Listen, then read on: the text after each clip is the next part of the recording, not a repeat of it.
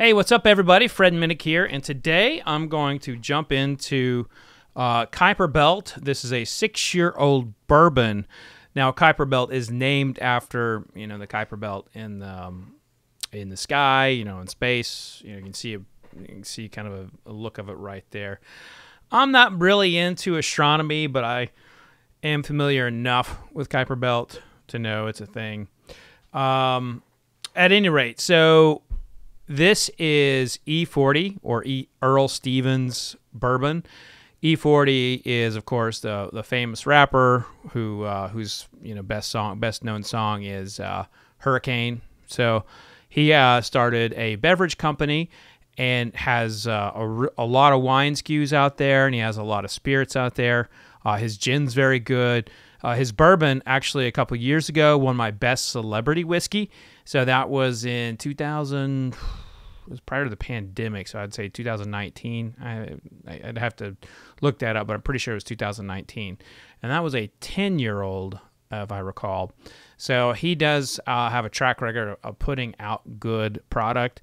The other thing about E40 is that he has a food company, too, called Goon with a Spoon. So he has an entire world outside of his incredibly successful rap career.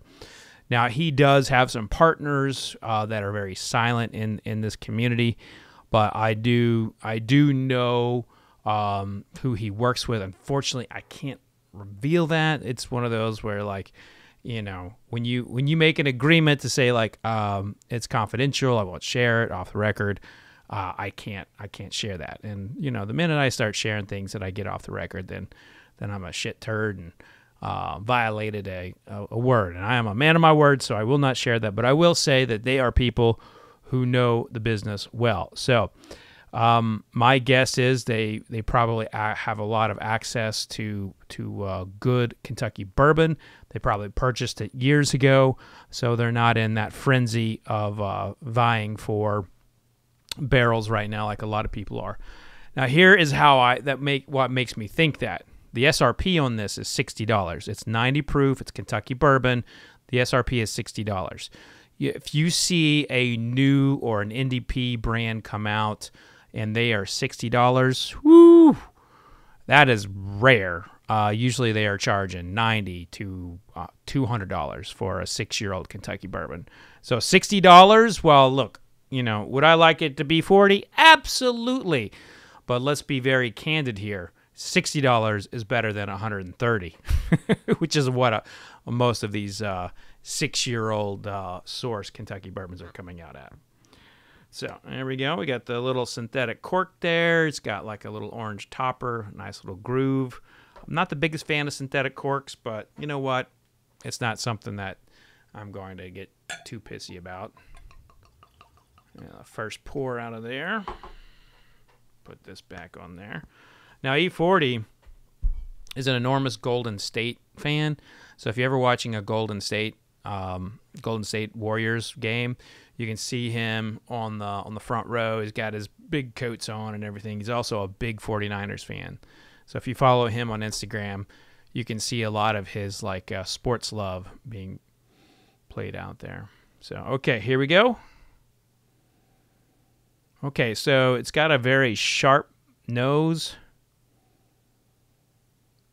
Very caramelly forward, which if you ever want to do become like a whiskey reviewer, get to know the smell of caramel, because it should be in a product that's north of 6 years old in Kentucky bourbon especially.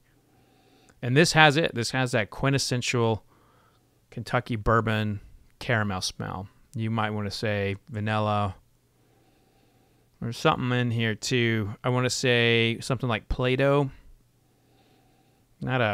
There's two really nice notes in a caramel and vanilla, and then there's don't want to smell that. And I would say it's between Play-Doh and drywall.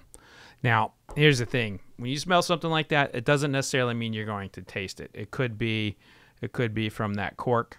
Could that plasticky kind of thing could kind of had a little impact there, but most likely not. It just could be Could be any number of things. I can't tell you why things necessarily get there. I can just say I smell it.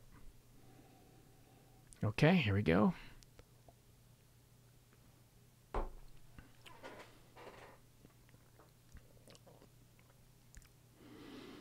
Definitely spicy. It's not the sweet bomb I thought it might be. There are no flaws in there that are like drywall or anything like that. So that nose I picked up there, definitely a fluke. But the palate is very warm, spicy. This is reminding me a lot of like a gingerbread cookie.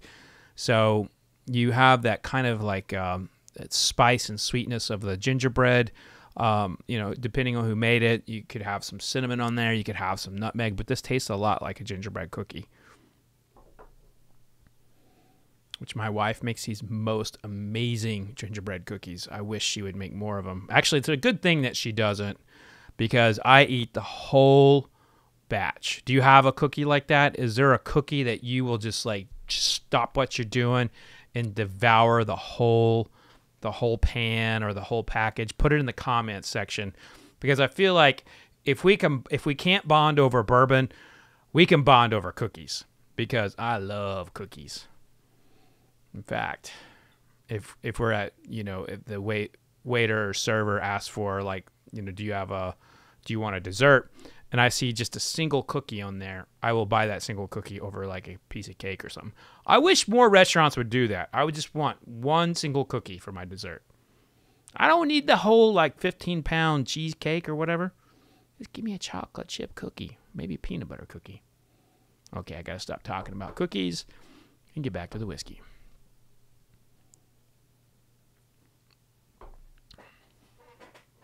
So this gingerbread cookie is really dominant here. It's beautiful, actually.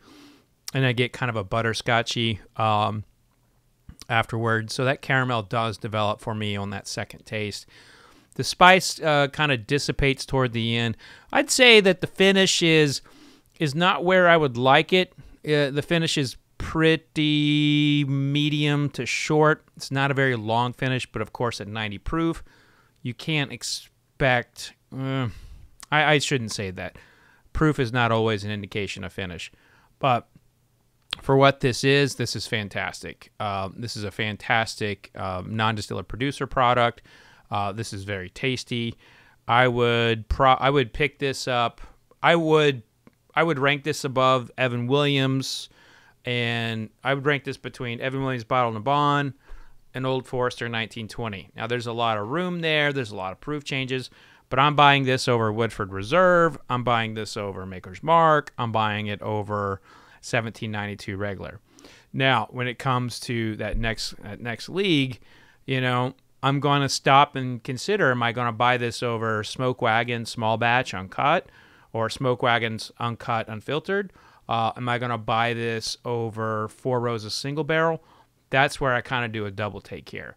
So I have a lot of good thoughts on the Kuiper Belt, the 6-year-old release, but at the same time, I don't think it's at that level that it knocks off Old Forester 1920. That being said, this is a $60 bottle if you can afford it.